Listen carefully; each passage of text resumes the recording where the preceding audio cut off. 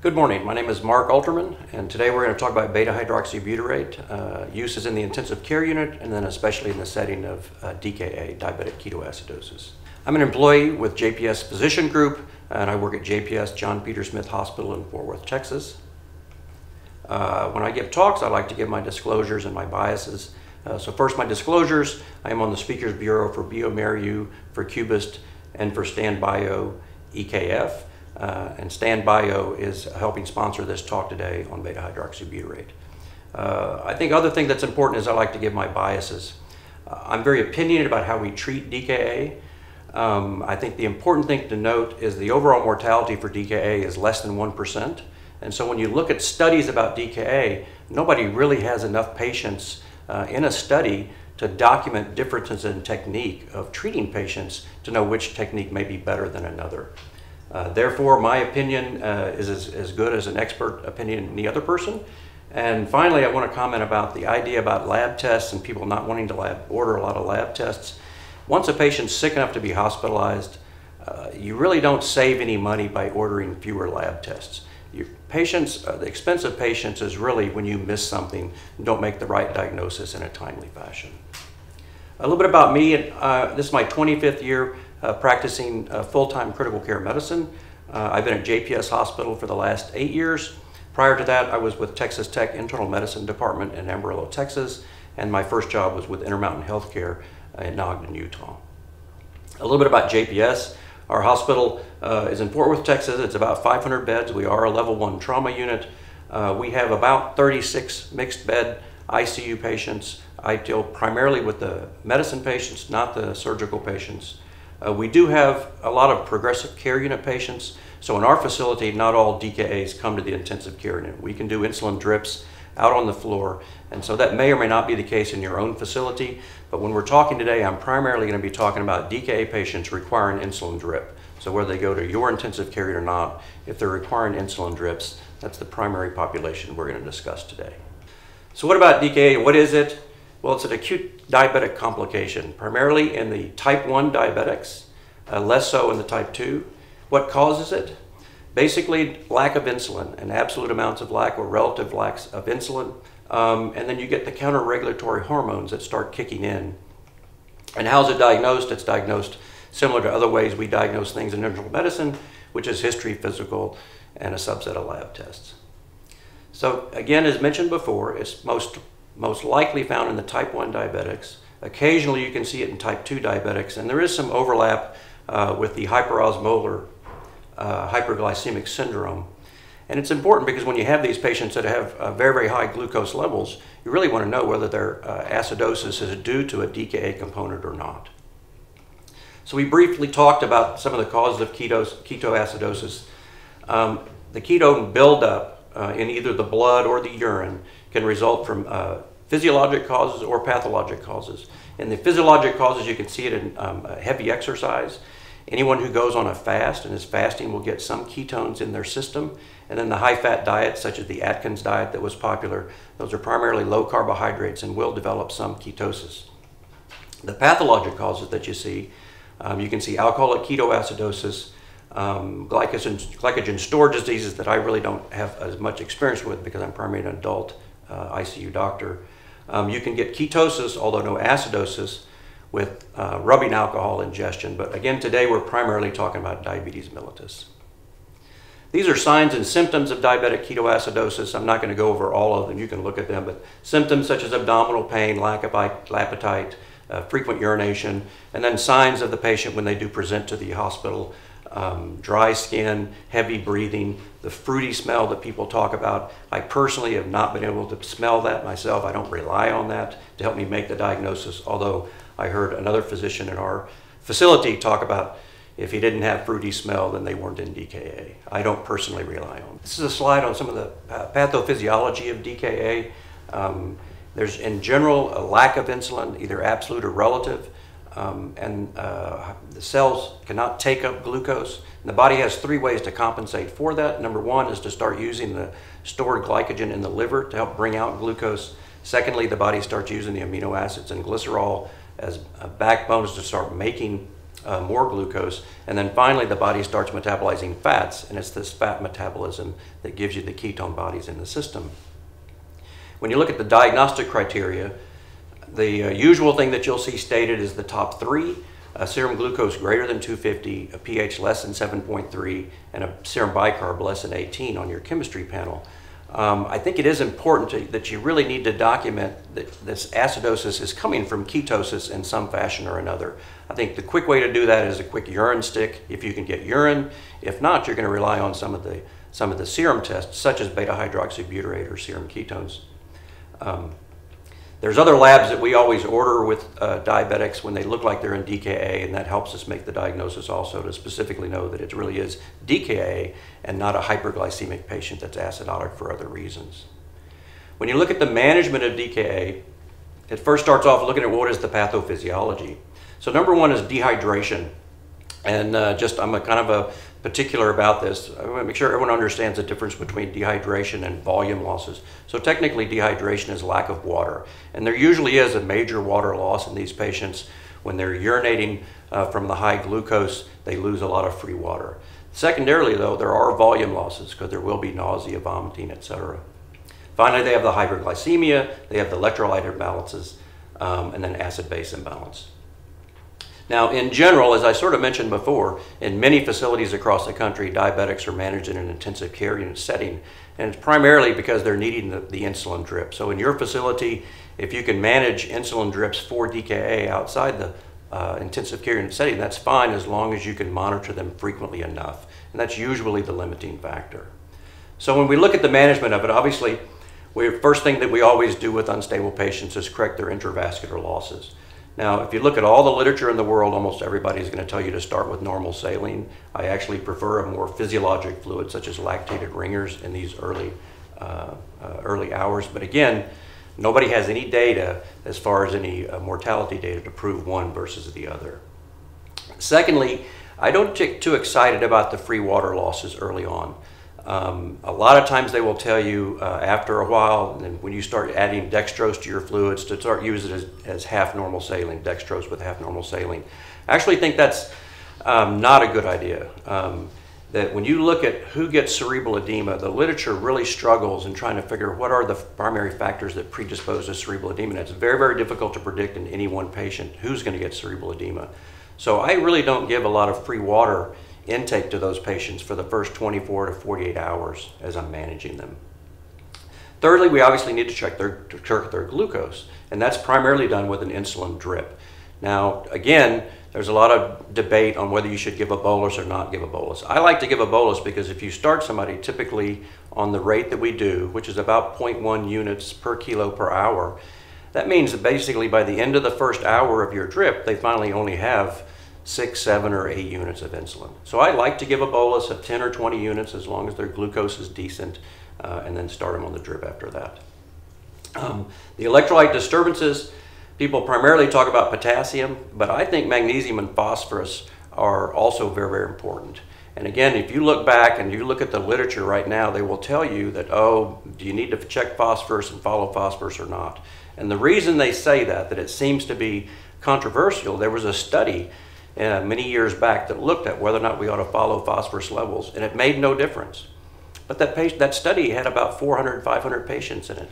And when you look at a disease with a mortality of less than 1%, you're never going to show statistically significant differences in outcome when you start off with only 400 or 500 patients.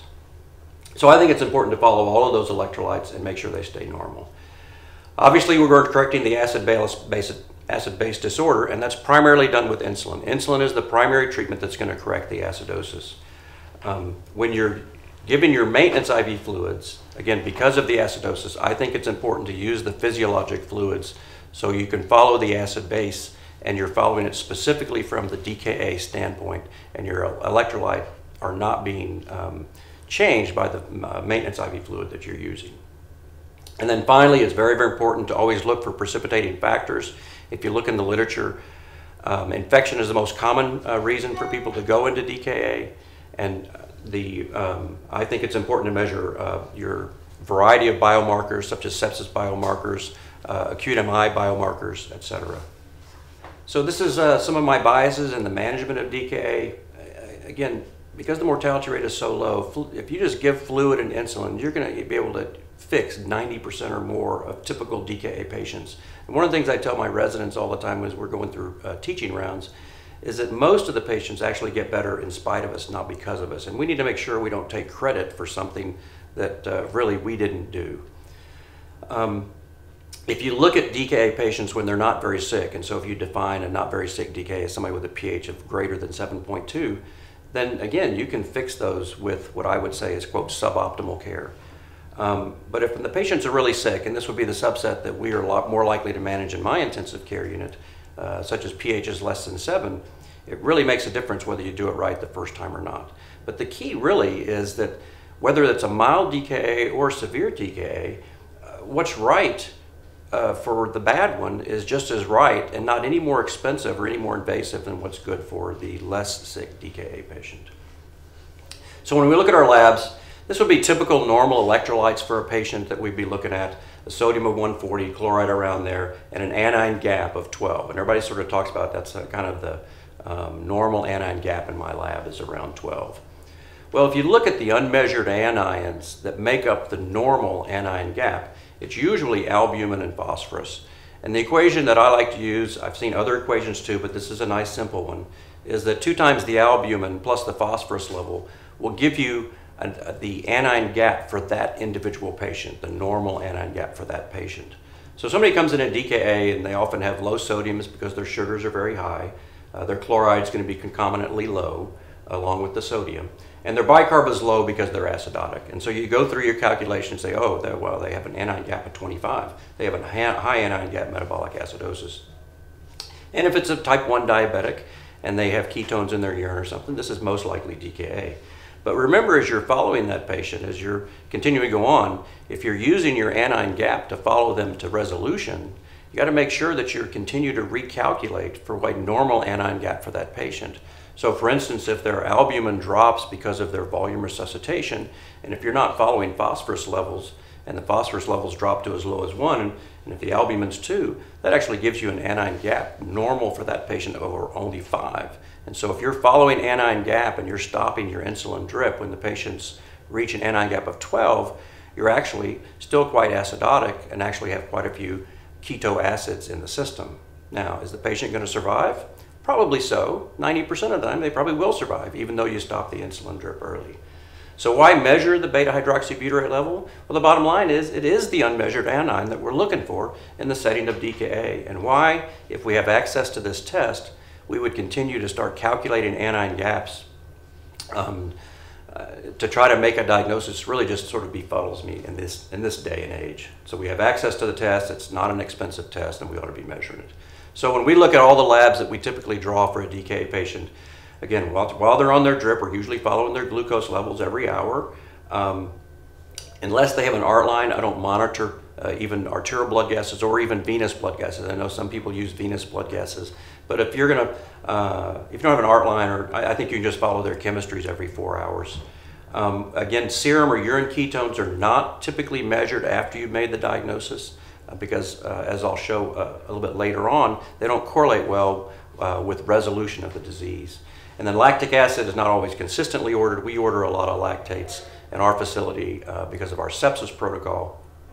But the bottom line is you can order beta-hydroxybutirates with every one of the chemistries you order. If you're usually ordering Q4-hour chemistries, you can order Q4-hour beta-hydroxybutirates, and you'll know exactly when their gap is normal, because you can just stop the insulin drip when the beta-hydroxybutyrate becomes normal. Now again, as I mentioned before, most clinicians treat until the, quote, gap closes. And I think that the problem with that is everybody's assuming that they continue to have a normal anion gap of 12, even though that individual patient may not.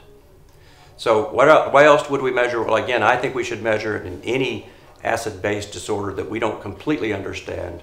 It's a good, quick way to rule that out in the differential. I don't deal a lot with children. I do deal with adolescents. But if you look at this article, it talks about overall mortality rate in diabetics, and patients younger than 24, DKA accounts for almost the majority of all of their deaths.